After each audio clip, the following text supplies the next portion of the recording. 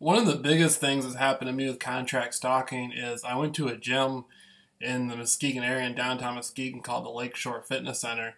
And it used to be the old YFCA or YMCA or whatever.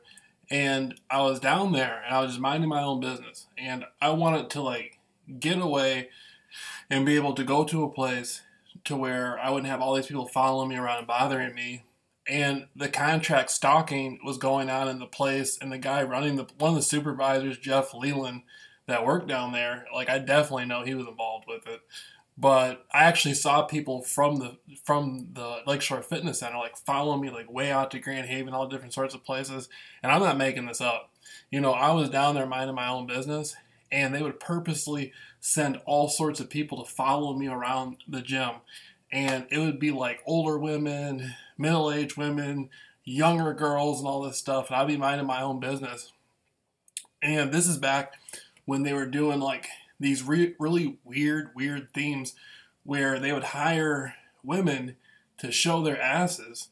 And one time I was hanging out in the gym, and there was a woman and her daughter and some other people, and they hired all these different women and girls to start bending over and going up and down and stuff. They were kind of humping. It was weird.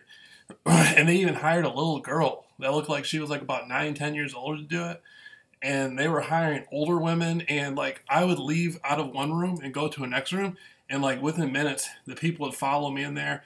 I'd leave and there was so many rooms and so many places you could be, it was unpractical for them to follow me to each and every single room. And it was just insane. It was a horrible experience at the Lakeshore Fitness Center. And it just so happens that the guy in Norton Shores, Michigan, who was killed by the crossbow, there was a murder in Norton Shores, Michigan, and somebody was murdered allegedly by a crossbow. And they said some guy named Nico Bull did it. He came from Grant, Michigan, all the way to Norton Shores and just killed some guy for no reason, and then went to Grand Rapids and he was apprehended.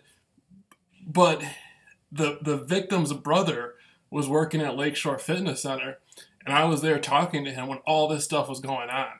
And they would hire different women, especially blonde women or redheads and stuff, to follow me around literally every single room I went to. And it was such a horrible experience. I would never go back to the Lakeshore Fitness Center in my life.